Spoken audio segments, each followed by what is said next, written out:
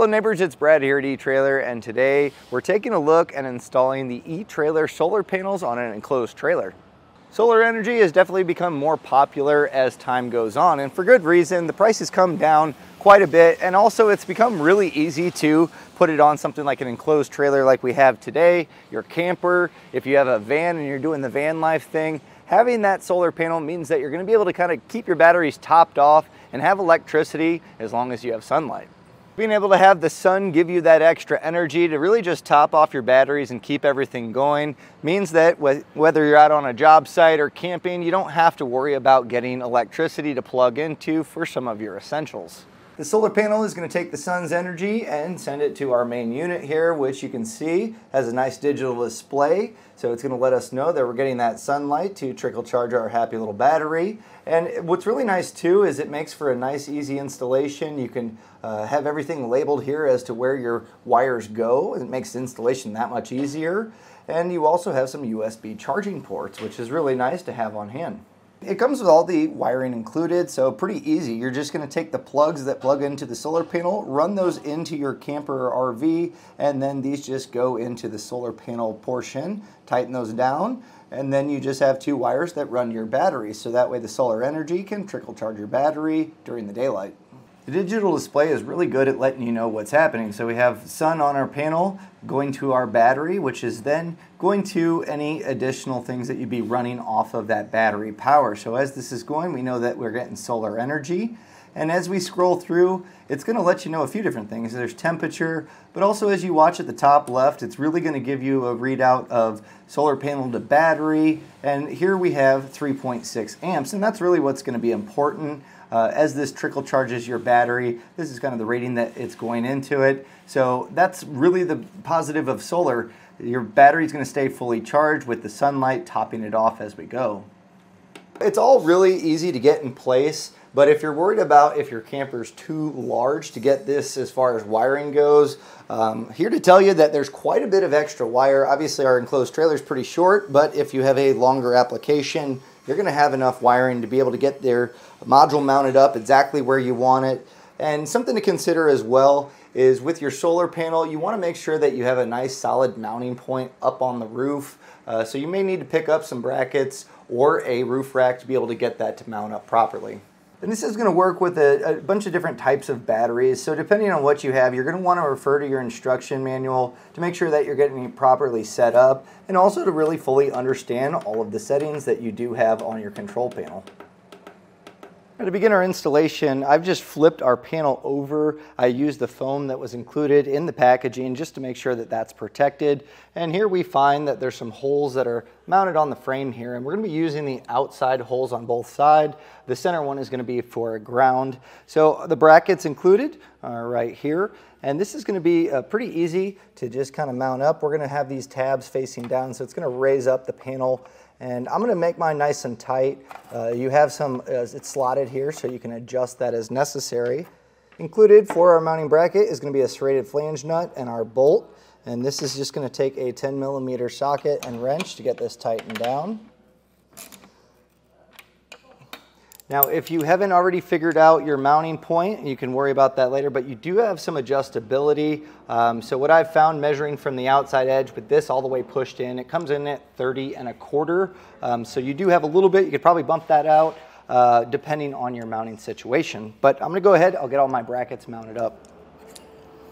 Now, as far as getting this mounted up, you are going to need a nice solid mounting surface. We went ahead and picked up a aluminum ladder rack that we mounted up on our enclosed trailer. This is the Rack-em Fits All, which works out really well. It's adjustable for an enclosed trailer, and it really allows us to get a perfect fit for our brackets. Now, you're going to need an extra set of hands to get this up in place, but I highly recommend do not touch the solar panel with your hands. If you can, try to touch elsewhere. But we're going to get this kind of lined up. We do have our plugs on this side, and that's something to keep note of, because when we run power in and our plugs, we're going to want to make sure it's in a spot that we want it. So we've centered this up exactly where we want it, and included is going to be these self-tapping screws. So we're going to go ahead and drill this into our ladder rack. I'm just going to put one in each corner, and then we'll come back and make sure that we put an extra one in each bracket.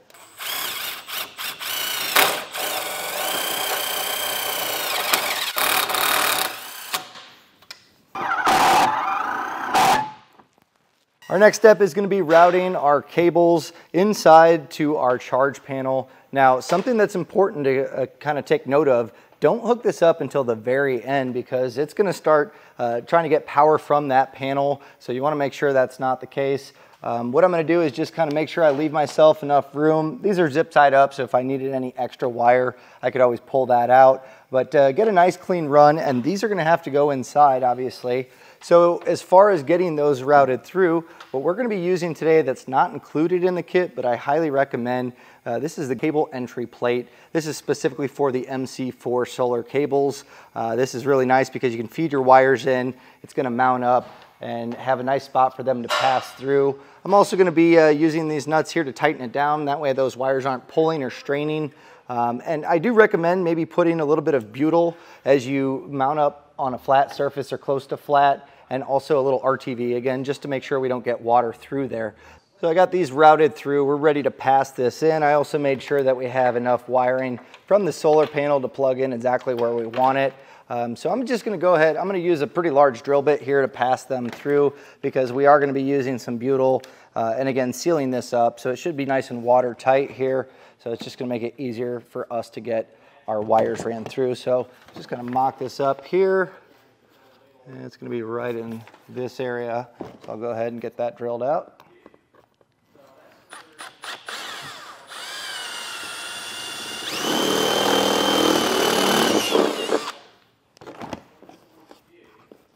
And then we'll pass both our wires through and pull out the slack. And just for a little added protection, I just went ahead, I found a rubber grommet that I have here, and that's going to also help seal up this hole. So we'll get these wires passed in.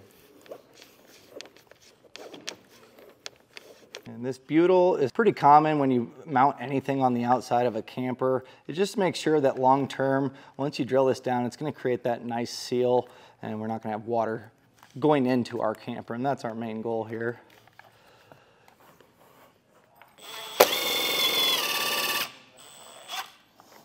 And with this mounted up, we have our butyl pushing out. I went pretty excessive on it, but that's not a bad thing because this is going to create that nice watertight seal. So now we can head inside and continue on with the installation.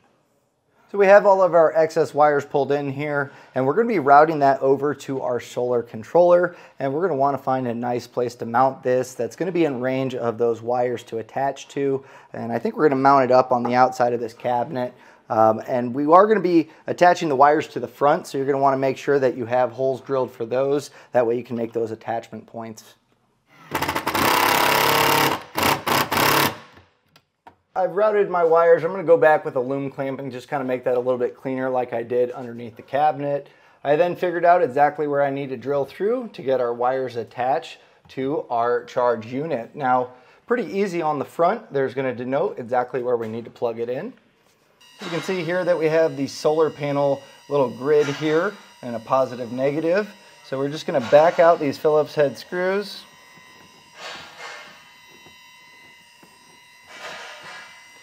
And we'll put our positive underneath here. Make sure that's in place. And then we'll tighten that back down.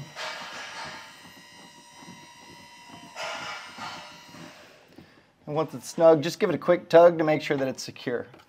We'll do the same thing with the negative.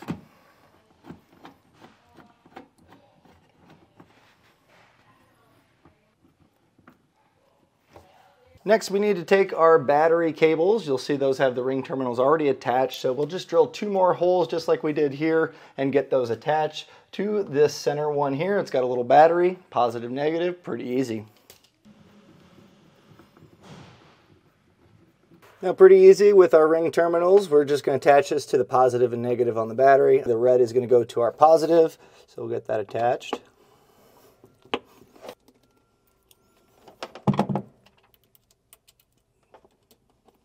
So now we need to plug in our solar panel to our plugs that we have here, and it's pretty simple because you really can't mess this up. They also have labeled these, so we have positive or plus. That'll obviously go to our red. That just snaps in, and then we'll get our negative or our black wire attached to this end. Coming back to our controller, we can see our solar panel has the arrow kind of charging up this happy little battery, and then also to the light here, which is going to be that auxiliary power. So with everything working properly, all that's left to do is start enjoying your new power from the sun. And that was a look and installation of the Etrailer solar panel on an enclosed trailer.